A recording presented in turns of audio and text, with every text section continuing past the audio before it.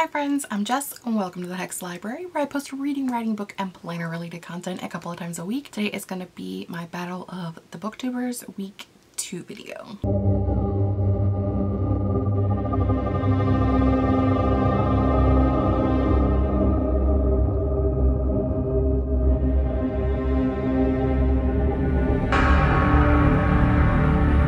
Today you get Editing Jess to explain this to you because I apparently didn't film an intro to this, and so as I'm editing I'm like, hey, you're gonna need an intro. So this is the second week of Battle of the Booktubers. If you for some reason don't know what that is, I will link you down below to all of the stuff that we have so far. Basically, this is a competition that was put together by Danny at Danny Dabbles. We are on round 4, so there was a winner from round 1, 2, and 3. I am in round 4 along with Jolene from Bookworm Adventure Girl, Krista from Books and Jams, and Sam from Samantha Donovan. All will be linked down below along with Danny. And this is essentially just a competition that Danny put together. Each round has 4 booktubers going against each other, and then at the end, after there's a winner from all 4, those 4 people will go against each other, and then we're going to see who's the best book recommender of Booktube.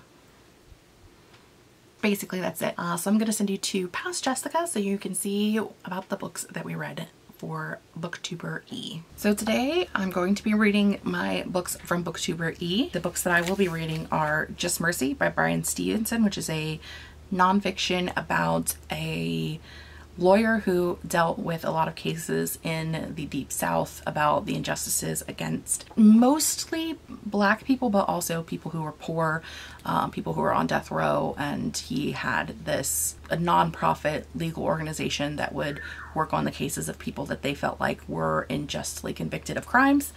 And then the other book is The Push by Ashley Audrain, which is a mystery thriller. That's literally my only basis of knowledge about this book, is that I've seen it on Book of the Month. I thought it was like a women's fiction, and then realized at some point that it was like a mystery thriller, and I was like, okay, that's interesting. So definitely both books that I'm interested in. Let's say that. Before reading them, my best guess is that Booktuber E is gonna be Jolene at Bookworm Adventure Girl, based solely off of the fact that there's a nonfiction on the list, and I think Jolene is the one that reads the most nonfiction of the 4 of us. That's my guess. I could be way wrong here, but that's my guess. When we got these picks, we were given 4 in case we had already read one, or if it had triggers or something that we weren't comfortable with reading. And I almost decided not to read Just Mercy and to pick up the 3rd pick instead, mostly because I have owned this book and unhauled it previously, and I didn't unhaul it because I wasn't interested or because I didn't think I would like it or because I didn't like it, but I had watched the movie based off of the book. I felt like I had gotten enough of a grasp of the information and everything that I didn't know that reading the book would be interesting enough for me to want to continue reading it, because like I know what happens, and I mean, I know it's different because it's a nonfiction and it's about a person's actual life. If this had not been a nonfiction, I would have skipped it. I would have went ahead and skipped and went on to the next thing just based off of the fact that I have watched the movie of it. I feel like with a nonfiction, I'm getting more of the nuances of the story and the plot and what we're trying to get into, what the point of it all is.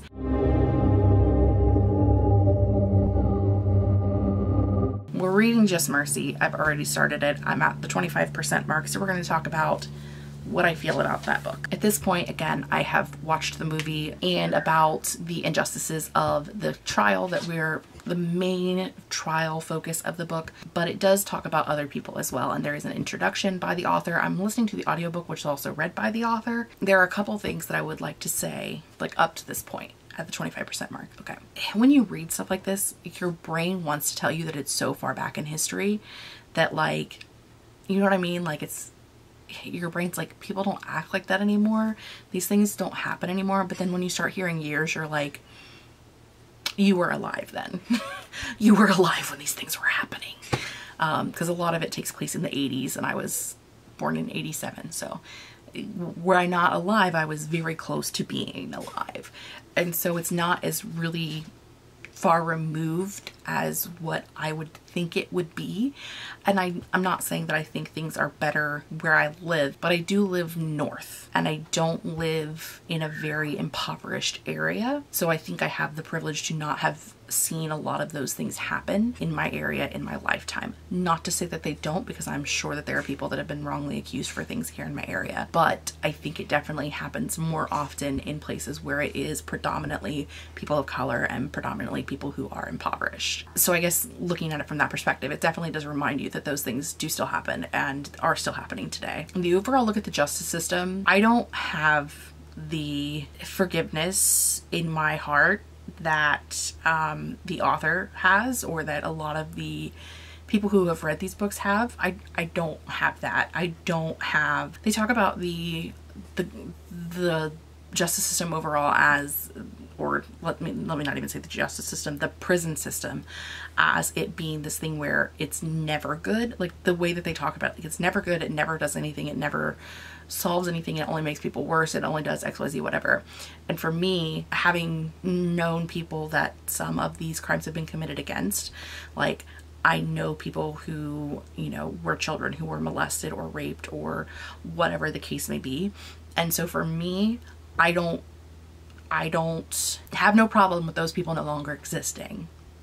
Let's say that. That's the politest way I can say it. I feel like if you are a child rapist, there's no reason for you to take up air from everybody else on the planet. That's just me. That's just me. I mean, that's how I feel.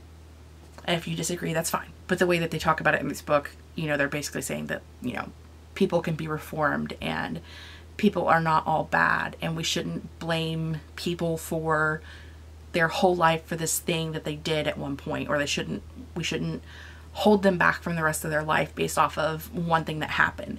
And that's a very case by case thing for me, like extremely case by case. I agree that the people that we're hearing about in this book, and when we were getting into the story of the characters, they're not characters, they're real people. Let me rephrase, when we're getting into the backstory of these people who existed and of the things that happened to them, they are atrocities.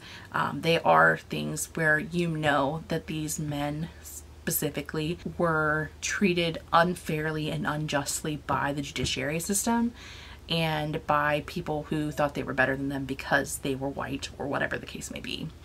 And I agree that is absolutely wrong. I agree that these people should be fought for. It shouldn't be so hard to fight for them.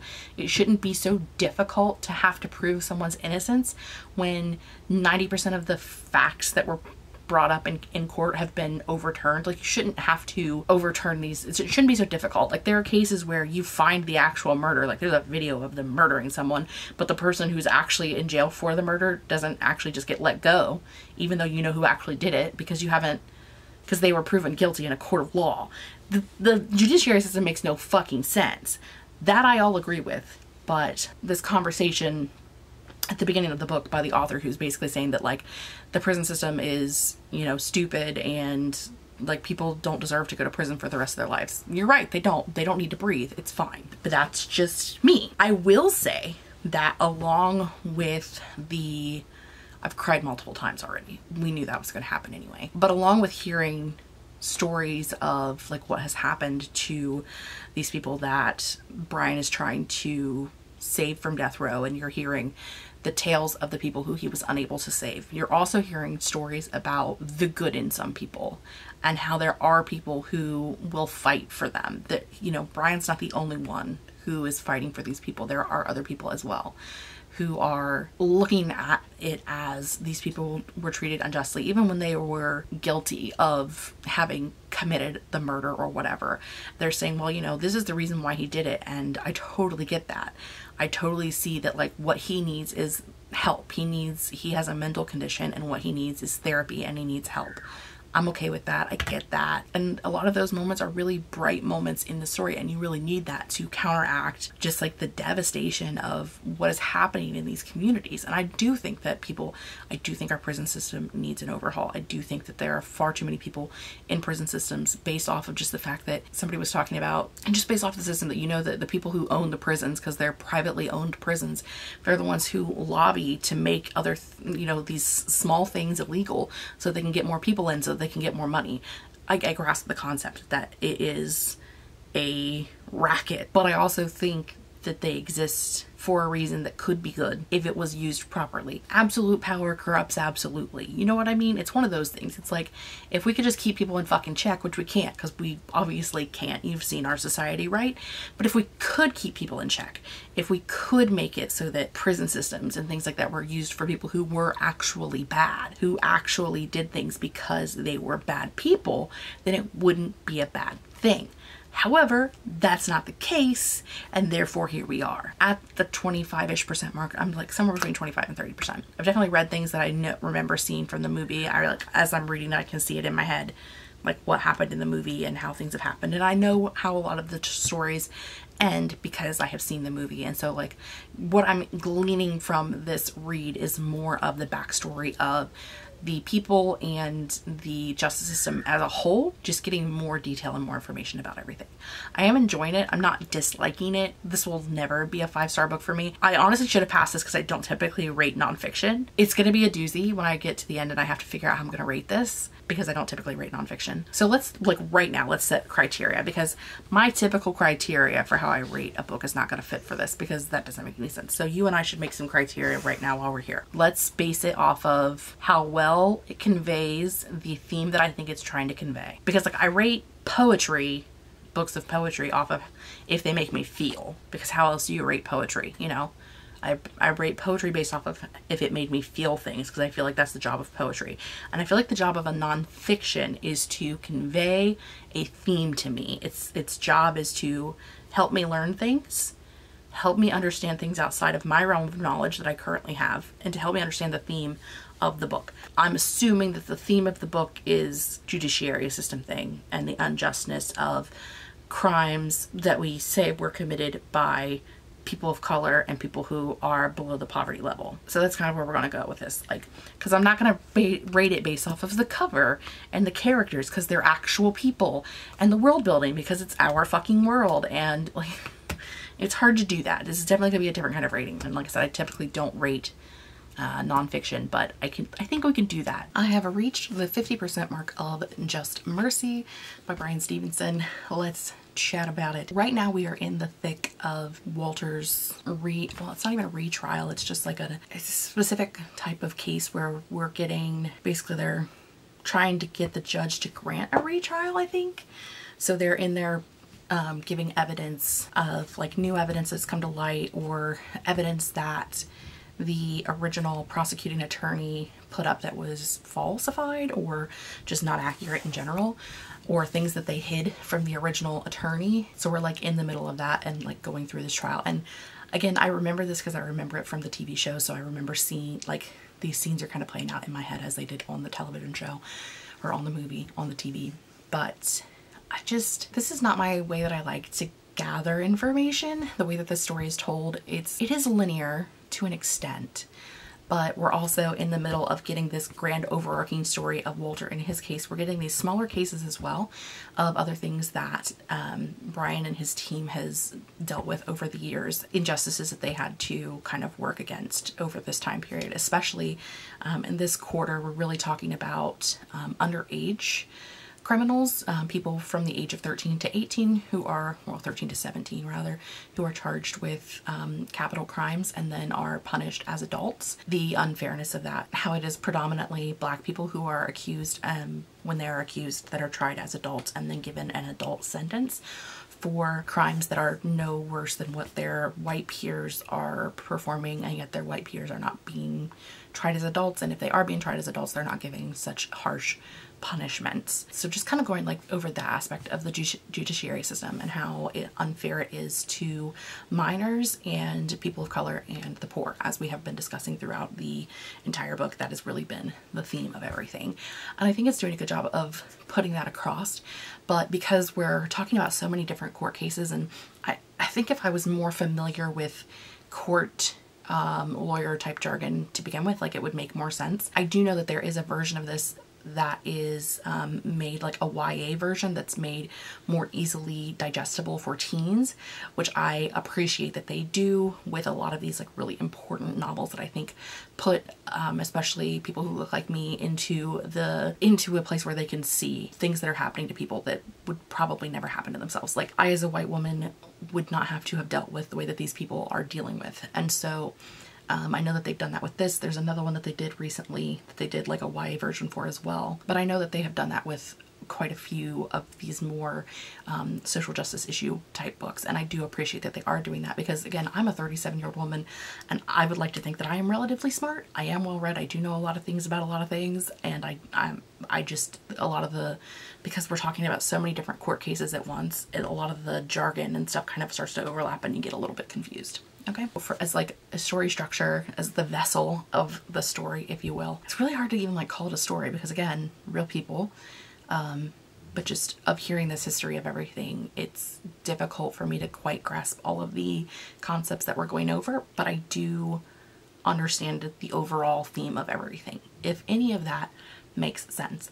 One of the cases that they're talking about is a young woman who was tried as like a 14-year-old and was sentenced to life in prison, and she was continuously assaulted, molested, raped by different people throughout the whole process, including a prison guard that ended up getting her pregnant, and then he was fired but never fully prosecuted, and she was handcuffed while giving birth. So she had this like traumatic birth and then had her child taken away from her. And so they're talking about her history and how no one ever took her history into account of what happened to her. Basically, the story is that she was born to a mother and father who had a slew of children before her, and her father was abusive both mentally and sexually to their mother and the older children, this person, and then all of her older siblings.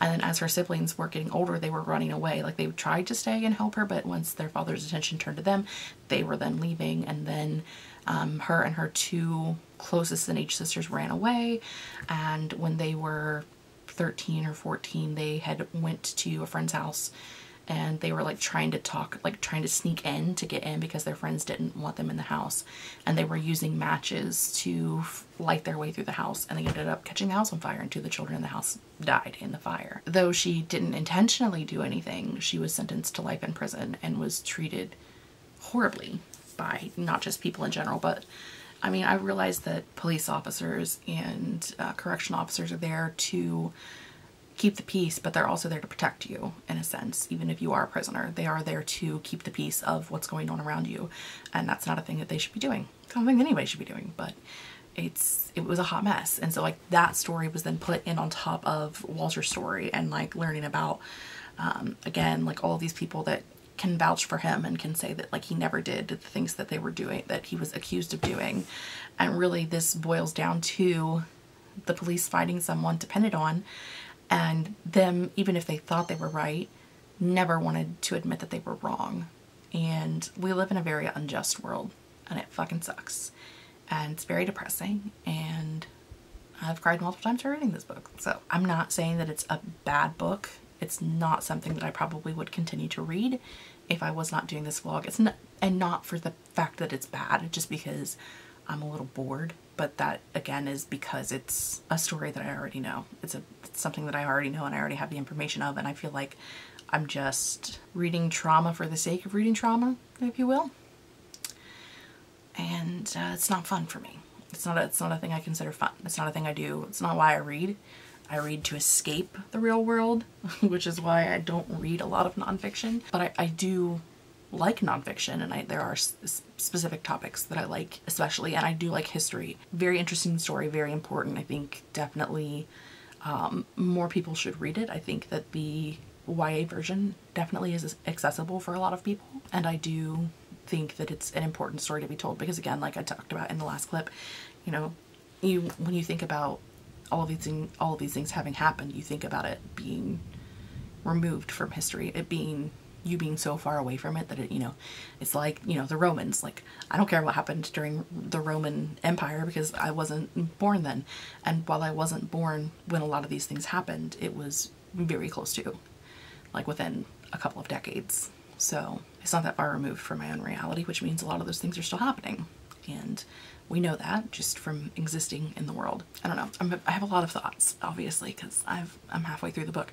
I mean, there's not really anything that we can talk about that's like, I don't feel like we can really talk about spoilers for this, because it's not a story. It's not a plot. It's people's lives. And so it's harder to be, this is a much harder book to review for that reason. I definitely plan to finish this in the next couple of days. I'm at 92% of Just Mercy, and I'm having a thought and I want to get it out before I listen to the last hour of this audiobook and forget where I was going with my thought. As you can tell, I've been sitting here crying for God knows how long. I don't know if I want to say I want to clarify or if I want to add on to my previous statements about my feelings about prison sentences and death penalties and things of that nature, because I do 120% firmly believe that there are some people who do not deserve to breathe air. I do feel that way, and maybe that makes me a terrible person, and that's okay for me. I can live with that. There are people who are truly evil, and there is no way to help them. There is nothing that can stop them from being evil. There's no changing who they are. I also greatly understand a lot of what is specifically this book is talking about is people who were accused of crimes either that they didn't commit, in the case of Walter, who is like the main case that we're hearing throughout this book, or a lot of the cases that we're hearing actually are more people who did commit a crime, whether it was murder or manslaughter, whatever the case may have been, but then they would receive a life sentence or a death penalty sentence. And a lot of times they were very young, some as young as 13, when they were convicted of these crimes. And the book does talk a lot about, especially with teenagers, because we know in the year 2024, we know that teenagers' brains are different than adult brains, and they are growing. They have a lack of impulse control. They have, you can say that they know right from wrong, and they do, but they also don't necessarily always understand permanence at that point. They know that there are consequences for actions, but they don't know that some actions have a permanent consequence. Definitely more so with those at the lower end of the 12 to 18 range than those at the higher end. But yeah, a lot of what Mr. Stevenson is talking about in this is dealing with underage people who have been sentenced to life without parole, which in my opinion is insane, because they are just children. If you're 17 and you take a gun to school and kill 40 people, that's one thing. You know, getting into a fight with someone and accidentally killing them during a fight, that's something completely different. You know, there's a big difference between making a plan and doing something, you know, just that causes a death. There are two very different things there. You know what I'm saying? Like, there's two different thoughts behind that stance. A lot of these people that Mr. Stevenson is dealing with in this book, people that he has helped throughout his career, that especially the younger ones, they were mentally handicapped of some sort. They were typically mentally, physically, or sexually abused throughout their childhood. They did not have anyone to help them at any point. A lot of them were homeless. A lot of them were in foster care. A lot of them just really had this long list of issues that led to them not necessarily knowing how to behave in proper society. And then because they were from lower classes, they didn't have lawyers who gave a single fuck about them. I want to say that while I disagree with Mr. Stevenson's full view of the death penalty, I understand where he's coming from and I respect that, but it's not what I believe. But I also respect him as someone who spent his entire career dealing with these cases that would absolutely break most of us. To have to know these people so intimately, and the case we're hearing right now is a guy that, you know, they didn't get his case until like a month before he was being sentenced, before his death penalty was being carried out. And basically, you know, every day he's talking to this guy who has the mental capability of like a third grader, and he's been sentenced to death for shooting someone. Like, the guy was fine and healthy after the shooting and had been sent home from the hospital, and his wife was taking care of him. Not like, you know, the most healthy ever, but healthy enough. But then his wife abandoned him, and he was just like left to rot in a bed, and then he died. And so this kid is, you know, spent 18 years in prison, and then his death sentence is being carried out, and they're trying to overturn this conviction, or to at least get a stay of execution so that they can give this kid a fair trial, because he did not have one to begin with. To have the emotional capability to get these backstories, to learn about these people, to be friends with these people, to care about them, to look them in the face every day, to look at this guy on his execution day and to tell him, I'm sorry, but there's nothing else we can do for you. That takes a very caring and strong individual, and I don't have that. That's not a thing that I have. Again, while I disagree with some of the things that Mr. Stevenson feels, I respect him as someone who has really done a lot of good for a lot of people who really needed it. As I said, I've been sitting here crying for a long time.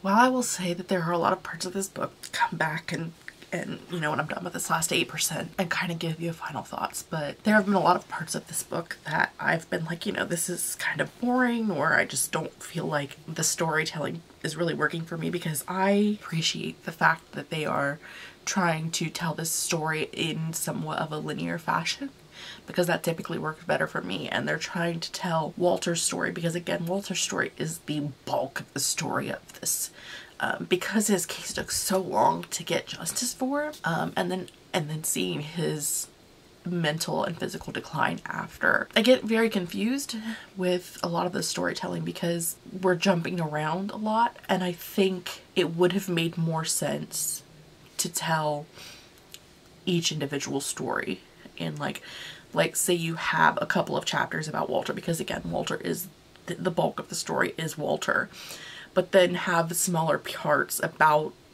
you know, have some form of way that it's grouped together and tell other people's stories through it, because I feel like that would have been easier to retain the information and to not mix people together, because a lot of the stories are very similar, because a lot of these cases are very similar. They're predominantly Black people who are poor or who were underprivileged, and so the stories kind of start to run together at a point.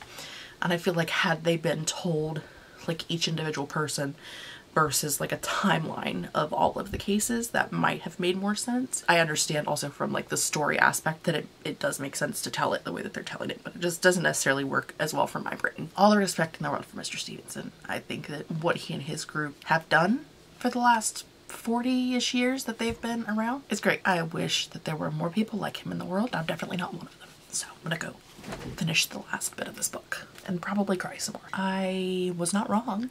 I did more crying. I am done now, by the way. There's a couple of things that I want to talk about. Wrap up my brain thoughts, and then we'll talk about where we're gonna land at with a rating. That's what those words are called. There's like a postscript for this book. I think this was the edition that was done after the movie came out, or it had to have been, because he discusses actually one of the guys that he was able to get off death row and to get a release for due to a wrongful conviction is actually an actor in the Just Mercy movie. So that to me says it was done after the movie. He mentions a person that they were able to get off death row.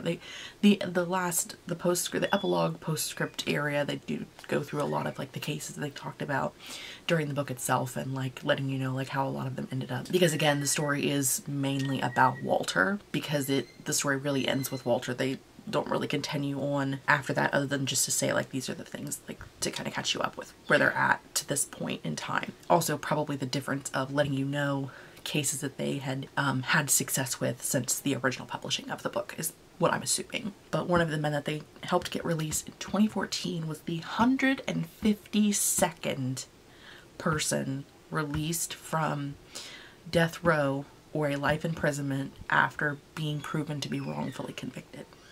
152nd. And that's just the ones that they've been able to prove were wrongfully convicted and to get them released, not counting all of the ones that died that were never able to get the help that Mr. Stevenson gives these people, or people that are still sitting on death row or in life imprisonment because there's really no way to prove their innocence, or to prove that they weren't involved or whatever the case may be. 152nd, that's a lot of fucking people. That was a time. Like, so there's that.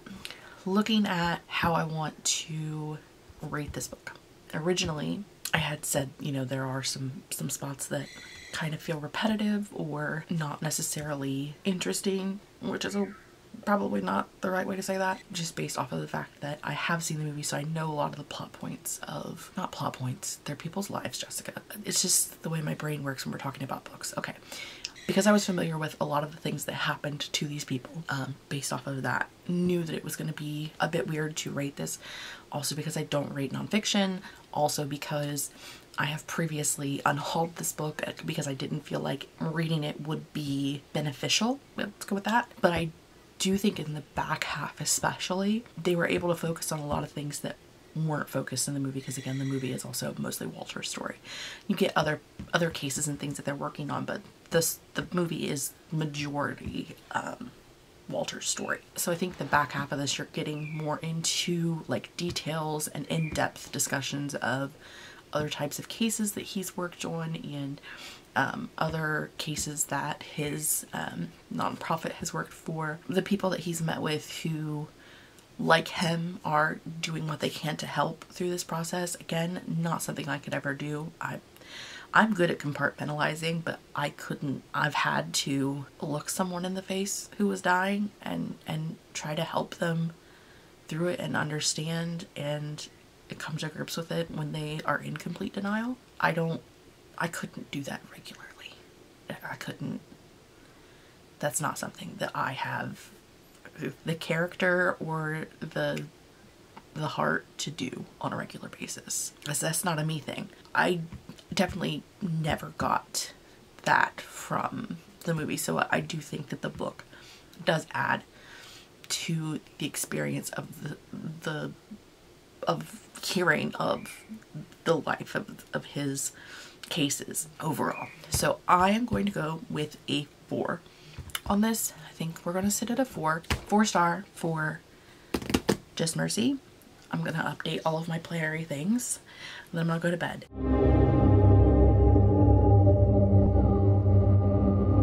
I started reading The Push by Ashley Aldrain.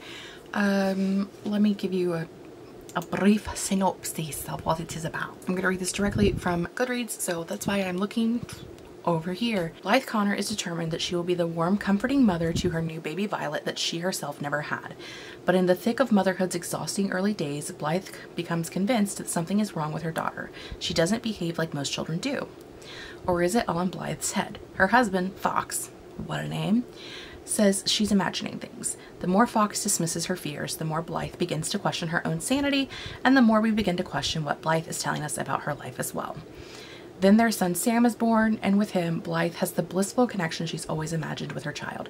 Even Violet seems to love her little brother. But when life as they know it is changed in an instant, the devastating fallout forces Blythe to face the truth. The Push is a tour de force you will read in a sitting, an utterly immersive novel that will challenge everything you think you know about motherhood, about what we owe our children, and what it feels like when women are not the lead. This is a 4.05 average rating on Goodreads. I wanted to DNF this on page 2.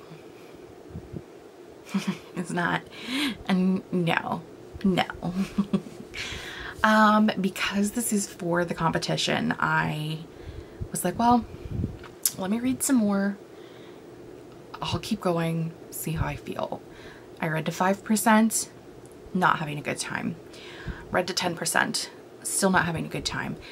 This is the part of the video where I tell you that, and I don't think we've talked about it yet in this video. You'll be hearing about it a lot, and I've got a lot of vlogs that I'm filming right now, and it does kind of pertain. I currently have shingles, which if you don't know what that is, it's like a nervous system attack that your body goes into. If you've had chickenpox before, you can get shingles, and basically it causes like blisters to form on a part of your body, and there's like ridiculous nerve pain because your nerve endings don't know what the fuck is happening, and your body is just like blisters on top of blisters. And mine is what they call a shingles belt, which is basically I have blisters all the way from my belly button all the way around my right side to the middle of my back. Thankfully it is not on my face, because a lot of people get it on their face.